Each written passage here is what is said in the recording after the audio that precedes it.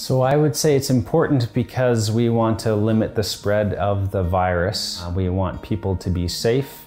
These vaccines are very effective. Basically, if you get vaccinated, there's 5 vaccines approved in Canada. Right now, we're just doing the 2 or 3 in BC.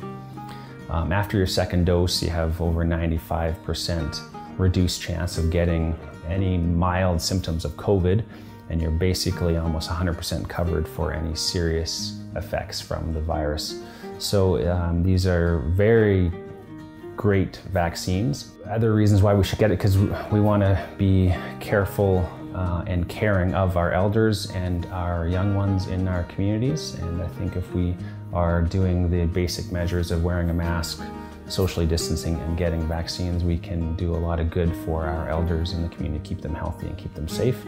As far as concerns about safety with the vaccines, I would just encourage people to reach out to us, the family doctors, the nurses in Carrier Sekani Primary Care, to raise those questions that they have. That the vaccines are very safe. The main ones that we have been giving so far in the Carrier Sekani communities have been the Moderna vaccine and the Pfizer, and they are both very safe vaccines. They don't contain any of the virus, so there's zero chance that you can catch COVID from the vaccines.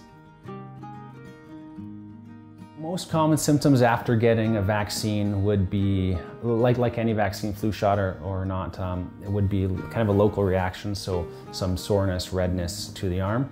Some people have a little bit stronger reaction from their body where they'll actually get maybe swollen lymph nodes in the armpit area. That's typical for the first shot. After the second shot, some people do notice that they can get a little bit tired, fatigued, still the soreness in the arm, and then maybe a little bit of a fever for about the first day or 2. And those are kind of the most common side effects that we would say from the vaccine. These vaccines are very safe. They're important for our community's safety. I know there are a lot of questions out there about the safety, about the vaccines, and just the development time, like how quick they were approved. I would just say that please come and talk to us and to have those questions answered. We very much would like to have those conversations with you.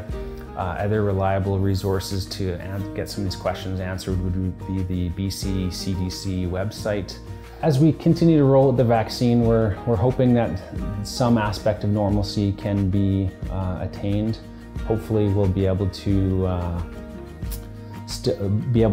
socially gather again, meet in our communities, and that as we approach the herd immunity, where we get more people vaccinated and where the numbers of the COVID cases go down. So there is a light at the end of the tunnel.